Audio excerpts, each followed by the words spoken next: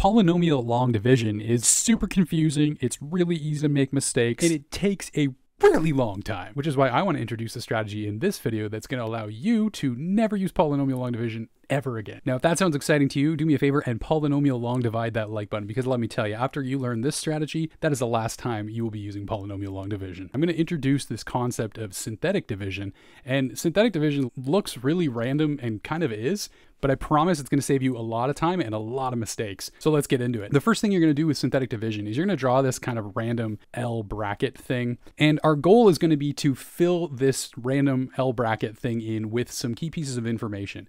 Now, the first piece of information we need is going to be the coefficients of each term in our dividend. So that's going to be this cubic polynomial here, which has a coefficient of 1 in front of the x cubed, a coefficient of 1 in front of the x squared, a -6 in front of the x, and then we have just a -8 at the end. So I'm going to write each of those coefficients inside my L bracket thing, and that's going to look something like this, okay? First step. Now, the next piece of information we need is something that's going to go on the outside of the L bracket right here.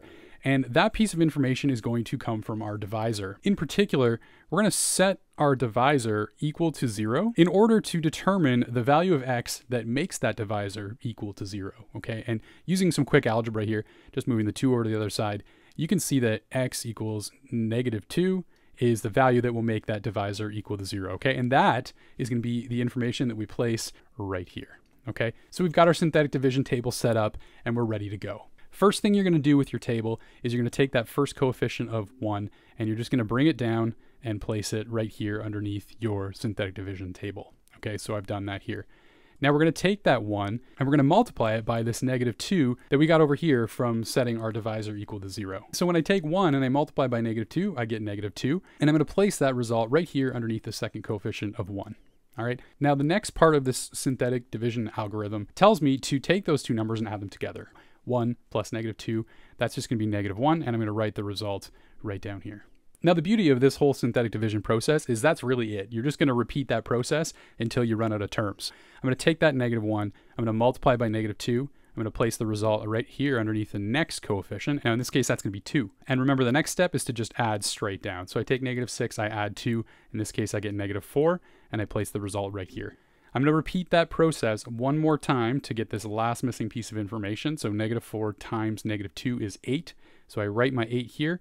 I add straight down, and you're going to see that I get 0 here. Okay, so that is really the entire synthetic division process. Now, what have we done here? We've just created a bunch of random numbers. Now, I promise these numbers hold a lot more significance than you might think. As it turns out, each one of these numbers is going to be a coefficient in our quotient, which is the result of our division problem, right? We took our dividend of this polynomial, divided it by our divisor of x plus 2, and we end up with our quotient, okay?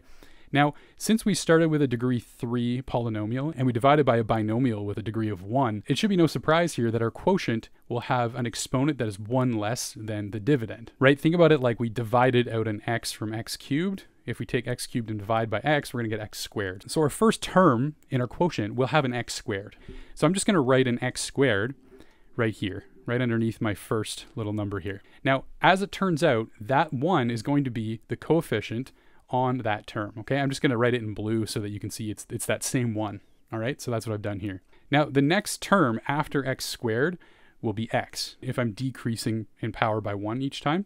So my next term will be x, okay? And I'm going to write just an x, okay? So right there, underneath that -1. And the same rule applies here. That -1 is actually going to be the coefficient on that x term. Again, I've just written it in black so you can see it's that same -1. And now it should be no surprise that this -4 is going to be the last term in our quotient, right? If we decrease in power by 1 each time, we end up with like a little imaginary x to the power of 0 here, but I'm not going to write that just to keep things clean.